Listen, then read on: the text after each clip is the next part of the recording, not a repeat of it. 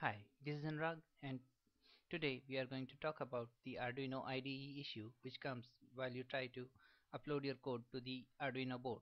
The error message says Avrdude stk500 underscore get sync not in sync resp equal to 0x30.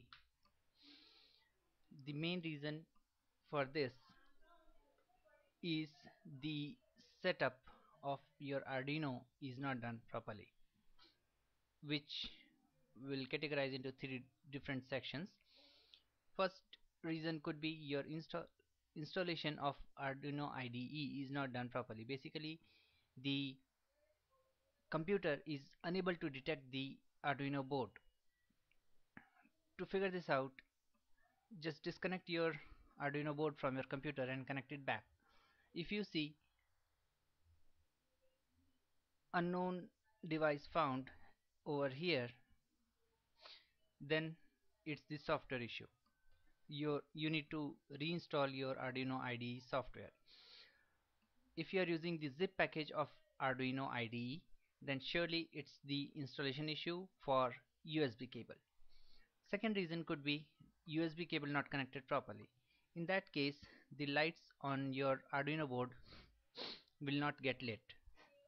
Basically, your Arduino board will not even power up. Third reason could be the COM port selection. In Arduino IDE, we select the port in which our Arduino board is connected. Here in my case it was by default COM1. Basically in my machine there is no COM1, so I selected it to COM3 and it is giving this error.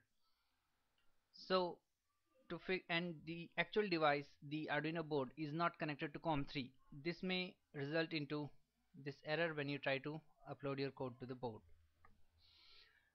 To figure out which port exactly the Arduino board is connected, you need to right click on my computer, select manage. A window will open up in which on the left hand side there will be an option which says device manager. Click on it. It will open up something on right side. In the tree structure, find out the ports COM and LPT option. Click on the plus sign besides it. There will be an Arduino Uno and a COM port mentioned. If your software is installed properly, this will surely come. The word Uno will be replaced by your board version.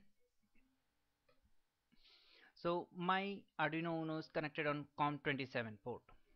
So I'll just go to the IDE, click on Tools, Serial Port, and select the COM27 port and hit the upload sign again.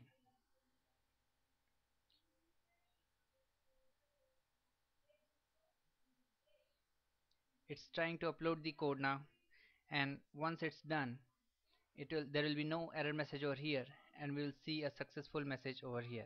It is saying uploading, and then it says done uploading, and there is no error on the console. So basically the changing of port has fixed the issue. Thanks for watching.